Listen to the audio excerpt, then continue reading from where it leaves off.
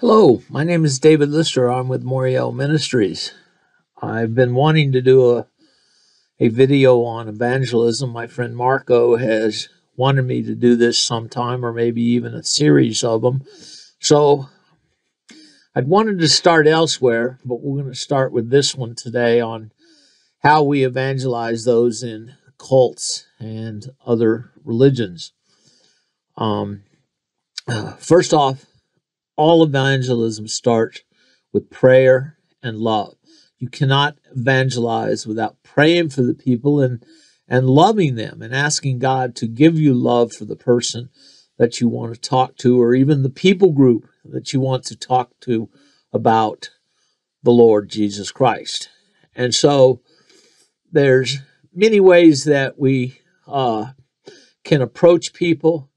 We have to make sure that other things is that we be very patient when witnessing. We just don't give people the gospel and then all of a sudden that's it.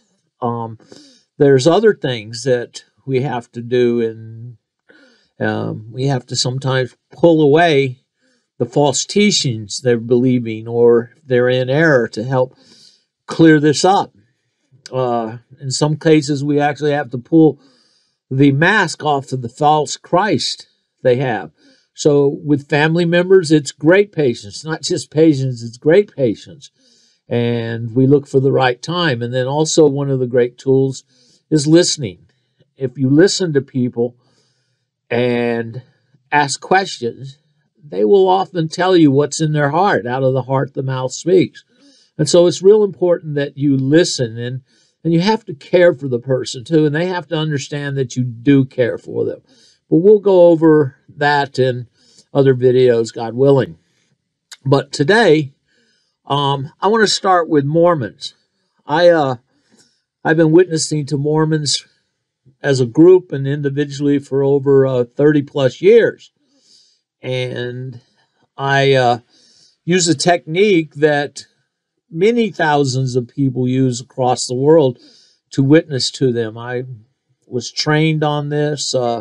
People like Tim Oliver, and also Gerald and Sandra Tanner. In fact, Sandra Tanner invited me to come out to Utah the first time. So everybody I've met out there that are full-time Mormon evangelists, well, this is some of the techniques they do. There's this one place in Utah called Manti where they used to have a big pageant, and tens of thousands of Mormons would come there every year.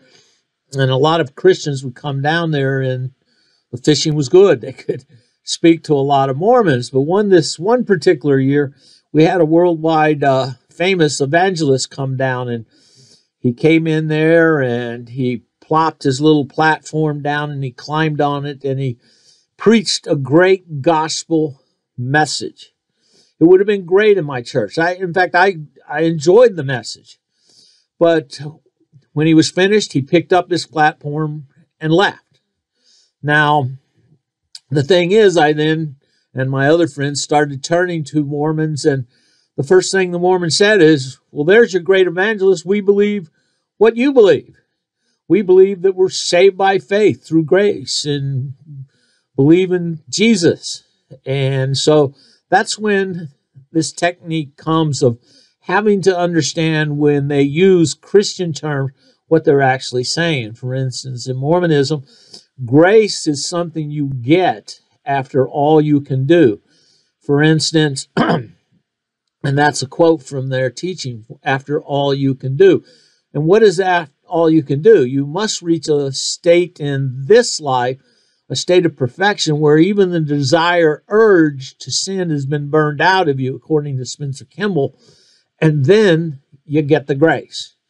Well, when you ask them, well, how are you doing? They generally would say, well, we have repentance to help us here. So, well, repentance in Mormonism is true repentance is a one-time event. For instance, if you lie and then you repent of lying, what happens is you go along for 10 years and you don't lie. Well, and then you start lying again. Well, that was a false repentance back then, and then their scriptures teach them, to the soul that sins and sins again, This you may know, his former sins come back upon him. Okay, and repentance to them is you may know that a person repents when he forsakes his sin. In other words, if you're on a sinking ship, you forsake the ship. You don't go back, but it's a one-time event.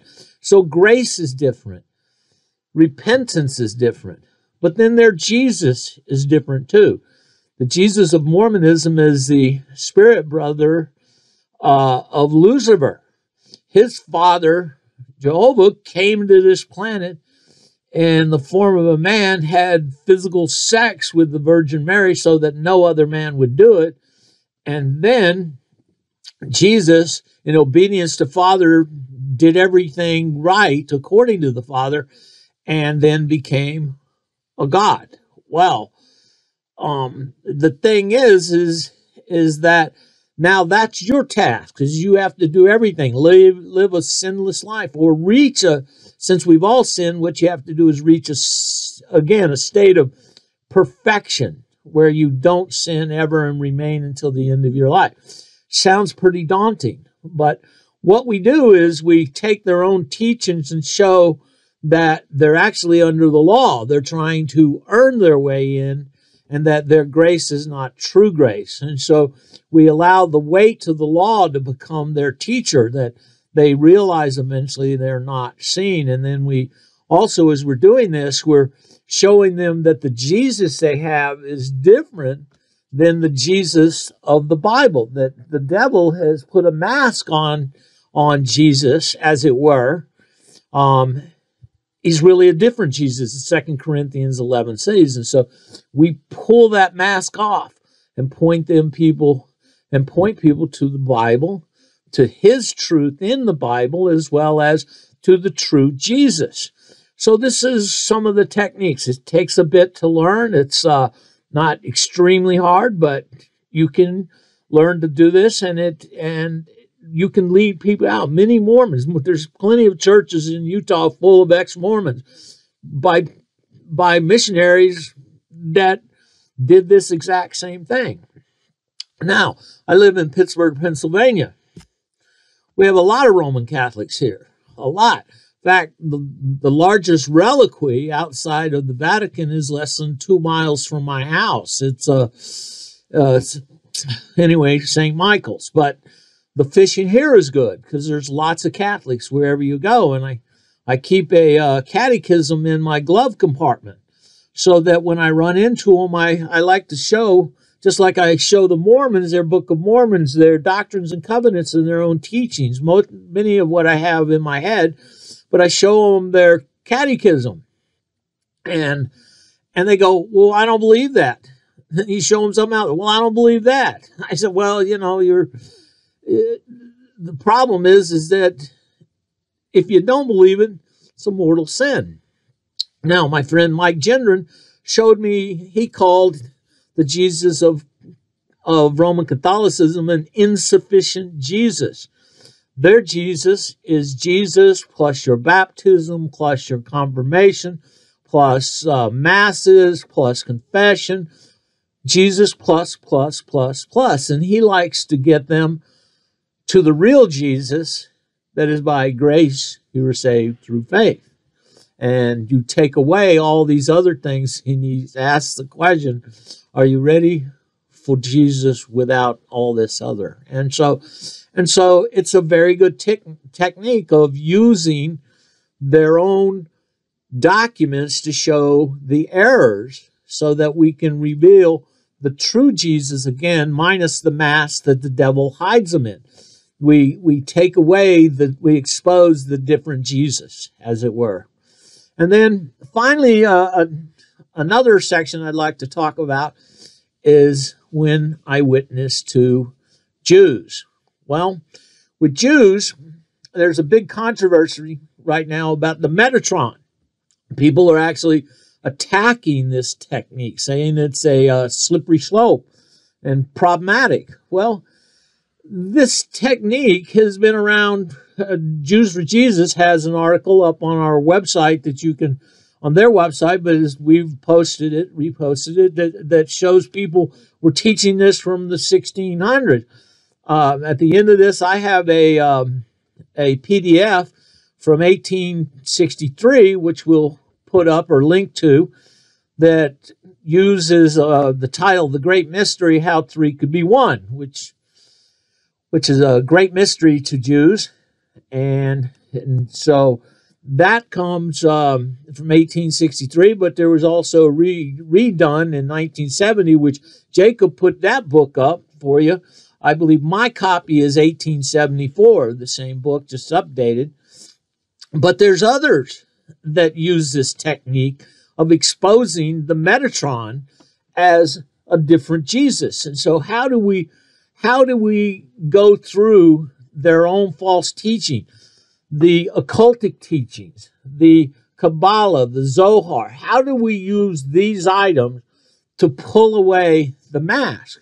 Well, when you read their teachings, it says some very interesting things. Now, in the Talmud, Metatron is identified as the angel who went before the Israelites in the wilderness, and the angels whose voice was to be obeyed, the angel who had authority to pardon transgressions, because Yahweh's name within him. The Talmud refers to the Metatron as the angel whose name is the same as his master's.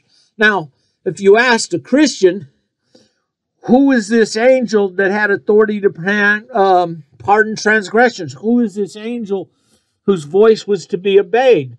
Who is this angel is the same as the master's? Well, Christians would say that was Jesus. Now, because the Metatron seems to be divine, the Talmud, which again is man's opinion, and we don't agree with it and everything, but we are using it to, again, expose the different Jesus. And the Talmud asks the question concerning, I'll just read it here. Are then two powers? Some say Christians believe in Yeshua's deity, believe in two gods, two Yahwehs. No more so than Jews do. Consider the following, taken from the teachings of Rabbi Joseph Soloveitchik, who was the unchallenged leader of an enlightened orthodoxy, Judaism in the 20th century. Commenting on Exodus 34:6, this rabbi said, the Lord. Why does it say the Lord twice? I am he who is there before man sinned, and I am he who is there after man sins and repent. Your iniquities have separated between you and your God, Isaiah 59:2. The end result of sinning is the driving out, as it were, from the holy presence. But who then will take care of the sinner after the Holy One removes himself and the sinner is left alone? Who will help him to cut himself off from his sins and escape from their contamination? Who will lead him back home to the Heavenly Father? Who will extend a helping hand to rescue him from the quicksand in which he is sunk? Thou hast extended a hand to sinners, and thy right hand stretches forth to receive the penitent. Who is it that extends the hand to the sinner and stretches forth his right arm to receive these penitents? The Lord, 2 times the infallible name is mentioned. The first removes himself from the sinner and bans him, but the second, the Lord, who is there after man's sin, remains. The second holy name is ready to listen even after the first has shut the gates of glory through which man passes to stand before his Maker. Well, Christians would all say, we know who the arm of the Lord is. We know who the right hand is, the right hand to help. Okay, so that was a discussion between Orthodox Jewish sources, which we can put these up on the website, and so there's many other discussions on this topic. Now, before I even met Jacob, I had understand some of this and how to do this. In fact, I got some of my early learning from Dr. Michael Brown. Now, I do not endorse Dr. Michael Brown because he was the apologist for the Brownsville revival, and I interviewed him in 96 and told him what he was wrong. but also he's now involved with the NAR prophets and false apostles. But anyway, in his book, Answering Jewish Objections to Jesus, Volume 2, Theological Explanations, he talks about this Metatron. He talks about this Metatron who was called Yahweh. Okay? And so he talks about the Talmudic interpretation of this Metatron word. And so he goes on even further in another person. There's more and more. You could go on and on. Jews for Jesus has posted a great article that I didn't even know about, that goes back to the 1600s of using these techniques. So not only is of taking error and helping to remove the different Jesus from them so that they can see Jesus. They actually say, again, Metatron is a divine name. His name is Yahweh. So for Jews, they're partially blind. Okay, they can't quite see. They rejected their Messiah and everything. And so the thing for us is, as we try to remove the mask of the false Jesus, it takes time, it takes patience, and it takes love, and we use these things, and so we hope that you will take advantage of those resources that we'll leave for you and everything. But I've used these techniques for years, like I said, and I believe that there's lots of people using them. And if I could tell you a couple little stories that how I've used this. Once, my last time I was in the land in Israel, I had two friends meet me, and first time there, and we were going to a buffet, and at this buffet at this big hotel full of Jews, it was at booths, and what happened is that as we were in line waiting, it's very crowded, the little hostess was asking the Jewish people to sign, or did they want her to sign? And because that's considered work, all the Jews would ask this other Jewish girl to sign for them.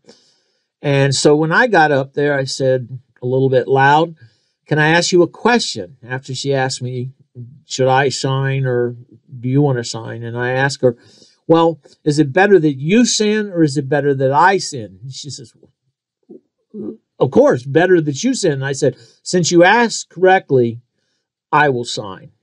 And so I wanted the people in front of me to hear and the Jewish people in behind me to hear of what they're actually doing.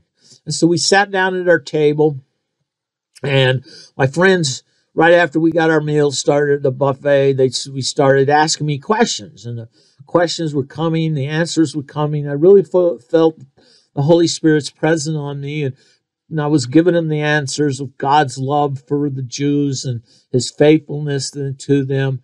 And also, pretty soon, two girls sitting next to us leaned over and said, "Can we ask you a question?" And I said, "Of course you can ask me a question." And so I answered their questions. And then some other people turned around and asked me some questions. And of course, I was teaching from the Tanakh and from their own texts that they would know. And so they couldn't object, but they were listening. And pretty soon I happened to notice that the whole restaurant was silent as I was speaking, and that at the buffet, all the restaurant staff had came out and stood next to the buffet and were listening to this. And God's Spirit was upon me, and I couldn't believe it, and it was just a wonderful time. And so towards the end, my waiter came over, and he said, "Can I ask you a question about Zohar?"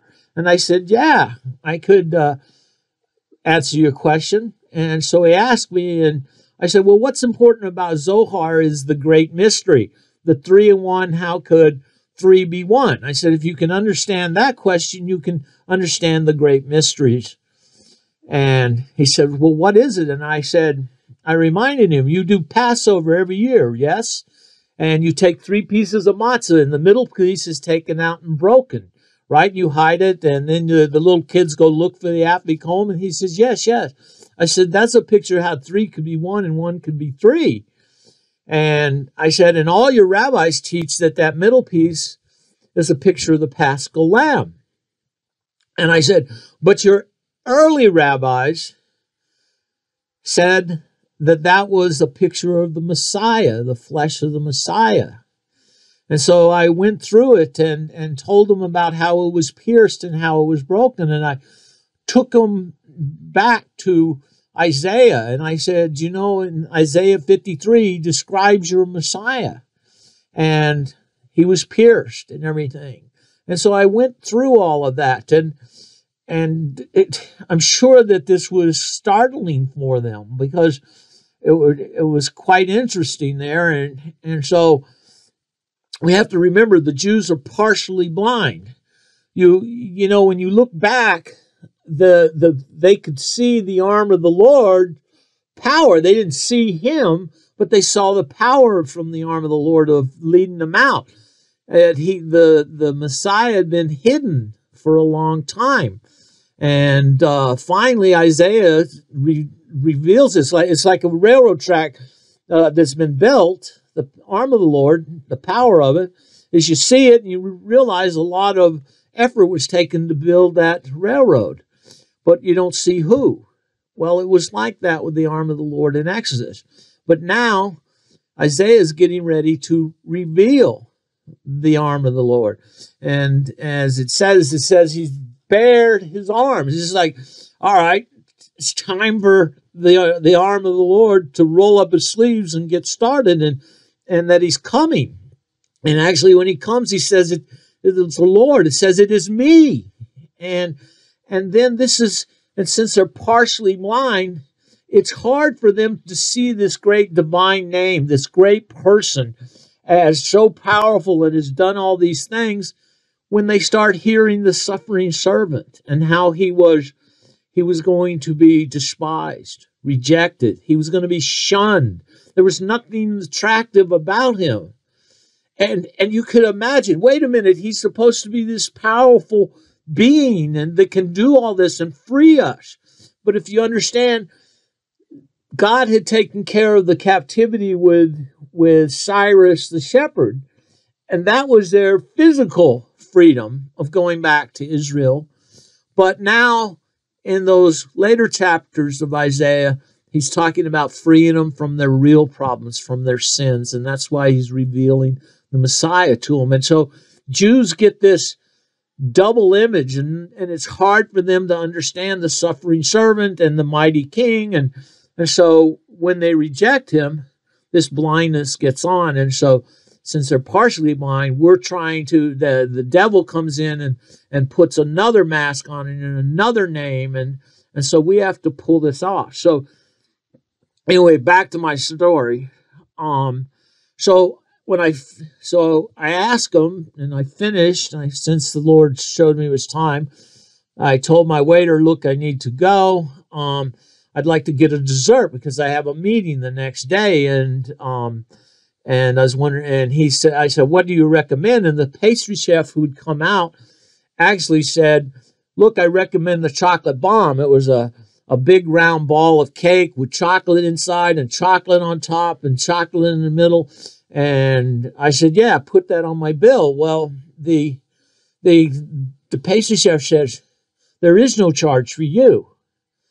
And my waiter came over and said, I've never seen that. I've never seen that before. He said, that's a $120 item. And I said, thank you. I went over to the staff. I thanked them all. I blessed everybody in the name of their Messiah.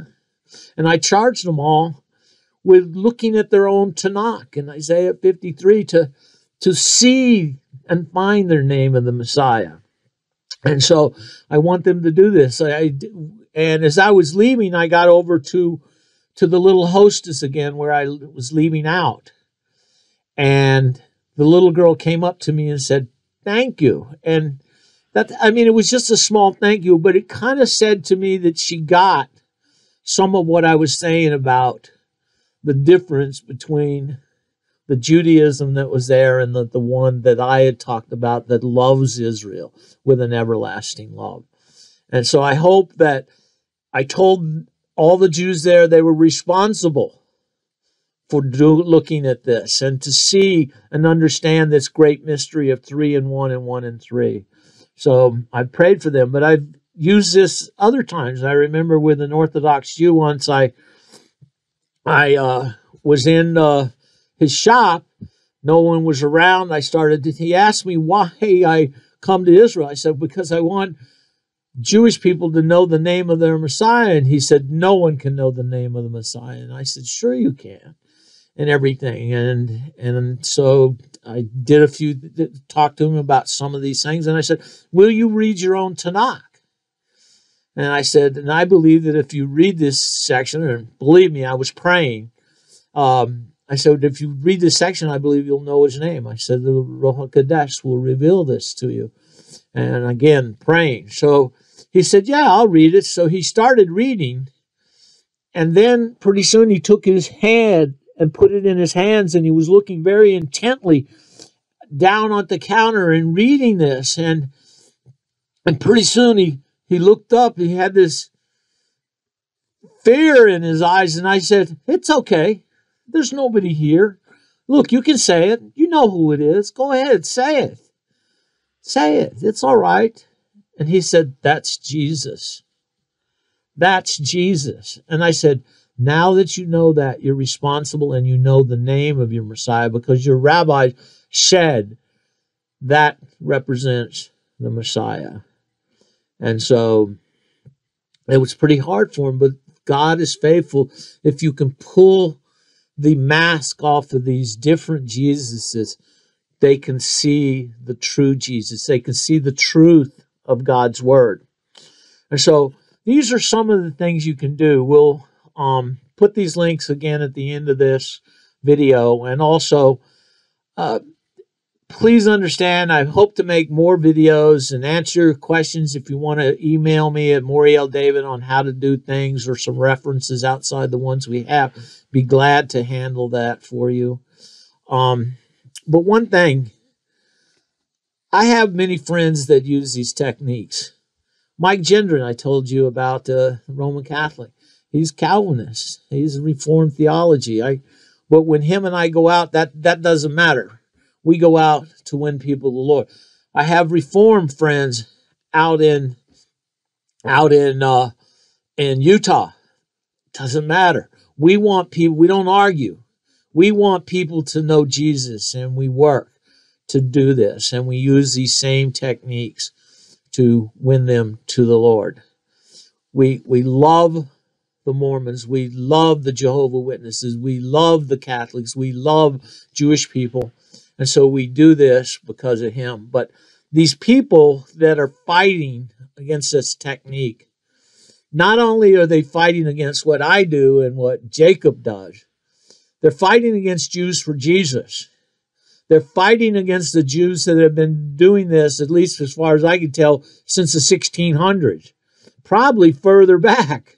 And then they're also fighting against very many other people that are writing, even guys that got it right for a little while, like Dr. Michael Brown. But the thing is, and the most important thing is they're actually fighting against God. And they should be ashamed. And they need to repent of this. And they need to stop this nonsense, because people come to the Lord and you're creating a schism where there should be none. As we should all return to doing what we did when we were young. Turn back to our first love. Get out and witness to people with the zeal, and using these techniques to take another Jesus and pull the mask off on them and show them the true Jesus is who calls the dead to life. Again, if you have questions, need some answers, write MorielDavid@yahoo.com. I'll be glad to help you, and may the Lord bless.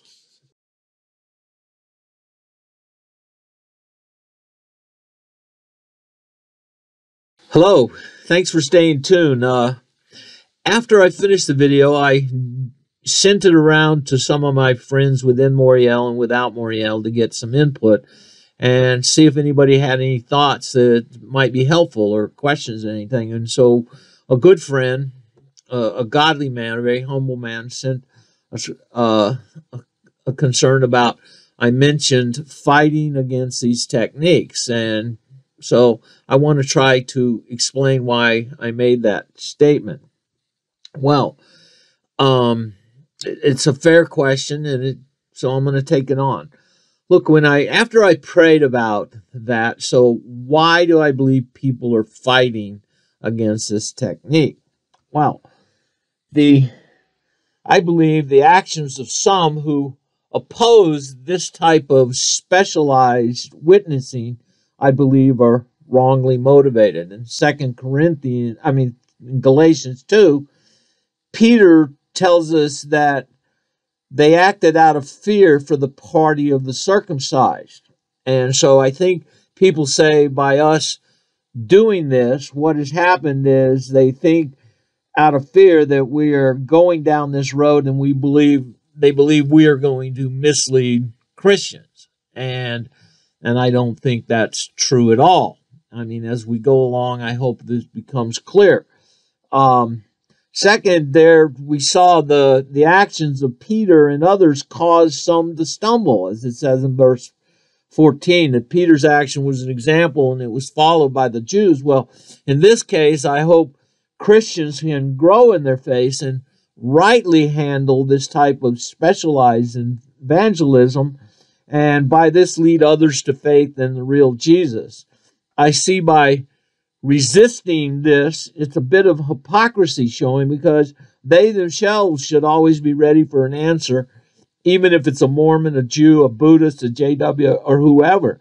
But I think most people nowadays are not even witnessing just the simple gospel. I mean, when I was a young Christian, everybody was witnessing. Now, I don't even think most people, because they haven't been discipled, they're not witnessing. It's not being taught in the churches how to witness, and they're not being discipled. And because of this, we have a weak church, and we see what's going on in the world today. So another reason, the actions of these resistors and the others, I believe, are hypocritical. In verse 13 of Galatians 2, it says, he wrote that the rest of the Jews, including Barnabas, joined in hypocrisy.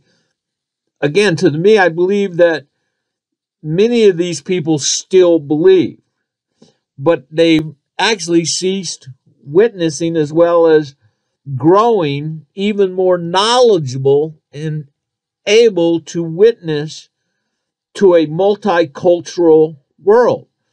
And so in my opinion, I believe they've simply deviated from daily witnessing and for, again, growing in godly knowledge and wisdom to handle our times and handle the day that the Lord has set us in. And again, these actions of fighting against this ends up being actually a practical denial of the gospel. Paul acted decisively when it became apparent to him that they were not straightforward about the truth of the gospel. And so by resisting this form of evangelism that I talked about in the main video, saying it was simply a slippery slope, I don't think they've taken the time to understand what is being done here with people of other cultures and other false religions, trying to get them out of another gospel. And so my major argument is concerned with this deviation. Okay, so people have freaked out about this roughly 20-year-old teaching that was directed at the one that I have transcribed, that was directed at Jews who were in attendance that day. And even at the end of this teaching, Jacob pleads to the Jews that would be listening to it or reading it. And so when Jacob says the Metatron is Jesus, Jesus is the Metatron, is Jacob really saying Jesus is the Metatron of Zohar?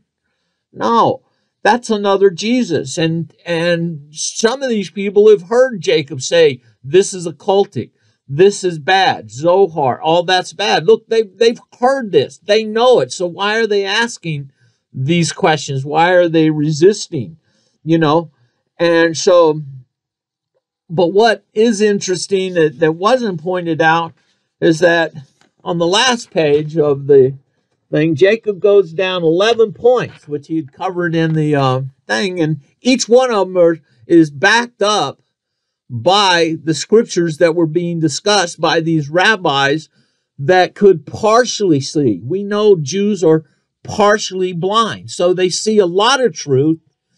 And after the temple was destroyed, what happens is that Jews felt they had lost the keys, and so they tried to find the truth another way.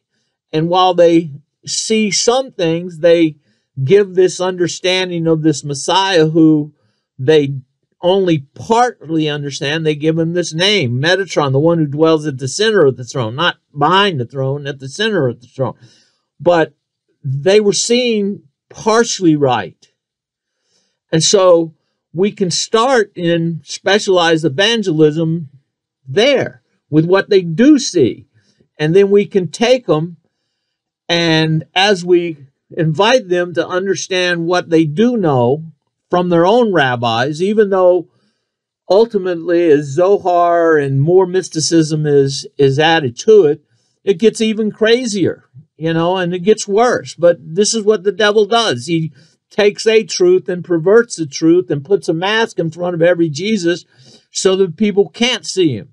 And so all Jacob is trying to do is get Jewish people to believe and hopefully instruct some Christians to learn how to do this specialized evangelism. I know lots of people that can do this, but I know a lot that can't. My neighbors who are Christian, every time JWs come down my street, they call me, "Hey, David, JWs are coming." So I grab my King James Bible marked with all the good parts that they don't understand and grab it and off we go.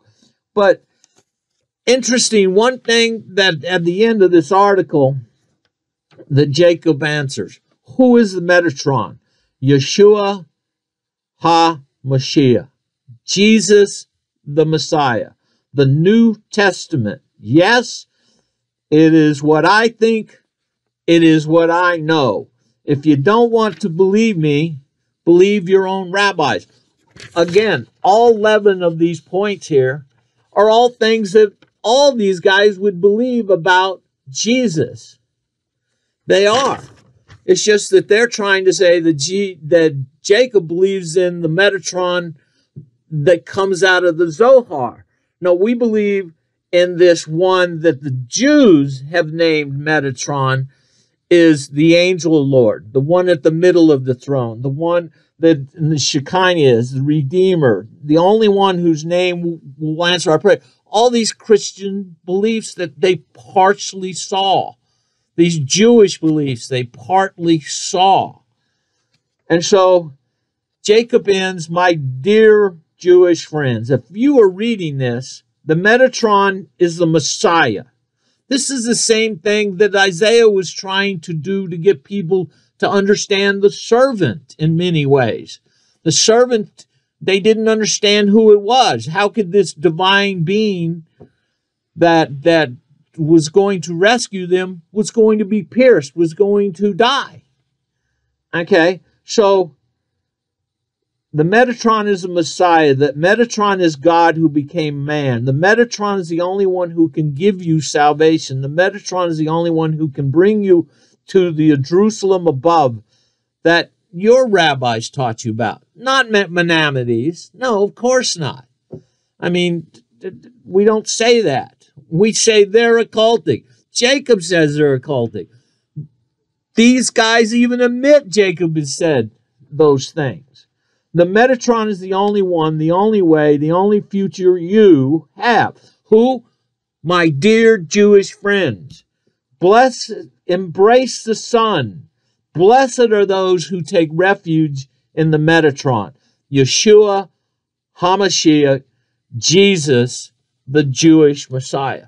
It couldn't be any clearer who Jacob and what this teaching is about. It's not problematic. What's problematic is people are not understanding how to witness and how to use these effective tools. And again, they're fighting against Jews for Jesus who use this, and who others for 150 years that I know of have discovered these tools and use them.